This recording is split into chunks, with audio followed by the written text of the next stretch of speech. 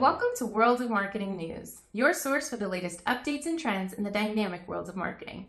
I'm your host, Jessica Tavares, and today we have an exciting lineup of topics that will keep you informed and inspired. First up, Google is currently testing a feature called Ask Your Own under the People Also Ask section in its search results. This feature provides a chat-like experience, potentially within search generative experience, where users can input their own questions for more answers beyond what is supplied by their initial query. The availability of this experimental feature appears to be inconsistent for users, but we are sure to see more of it as time goes on. YouTube has announced new audience insight tools on its analytics platform. Creators can now access data on membership cancellation and compare new and existing viewer data within their dashboard. These tools allow advertisers to understand how different audiences engage with their content for more targeted marketing decisions in future campaigns. Creators will also notice enhanced membership analytics, new audience segment filters, and updated text field components for better functionality. Google's September 2023 helpful content update rollout is complete as of September 28, taking 14 days to finish.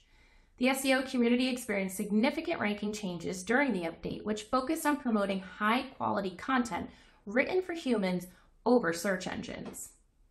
Google aims to reduce low-quality content and make it easier for users to find authentic and useful information with this shift. Site operators affected by the update should evaluate their content using Google's provided questions. A link to these questions can be found in this episode's description. It's recommended SEOs prep now because the recovery period is expected to take several months after making any necessary changes. Bing Webmaster Tools is retiring its backlink disavowal tool and corresponding API in October to streamline services. The disavowal feature launched in 2012 to allow website owners to specify which incoming links Bing should ignore when evaluating their site's quality and relevance. The search engine will use AI to automatically identify spammy links, eliminating the need for manual disavowal. Still, owners are urged to adhere to Bing's guidelines on link schemes and spam, as non-compliance could result in delisting from the engine's search index. The antitrust lawsuit against Google has revealed emails sourcing from Google's executives in 2017 and 2019 that transcribed discussions about strategies to increase ad revenue and its impact on stock prices and their personal wealth.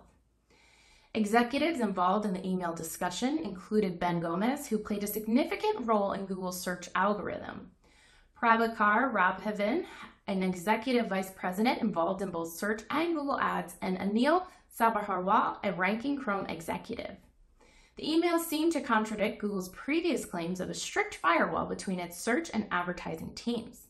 Google Ads executive Jared Dischler discussed plans to boost ad revenue by increasing search queries through changes to Chrome, acknowledging concerns about user experience and team motivation. Another document from 2017 highlights frustration within the advertising team regarding the separation between search and ads, suggesting the search team consider query quotas, but acknowledging the search team's reluctance to negatively impact user experience. Those are the headlines for this week's episode of World of Marketing News. We hope you found these insights valuable and informative. Remember to hit subscribe and stay connected with us for the latest updates in the wonderful world of marketing.